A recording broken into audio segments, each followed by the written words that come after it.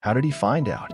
While detective was away from home, the thief broke into the detective's house. After skillfully unlocking the door, thief starts looking for valuable papers.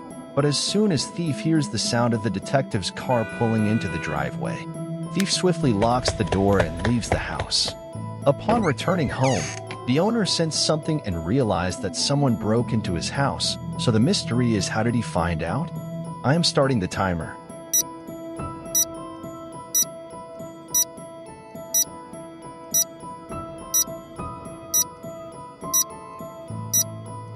Did you solve the mystery? Comment your answer below and follow for more.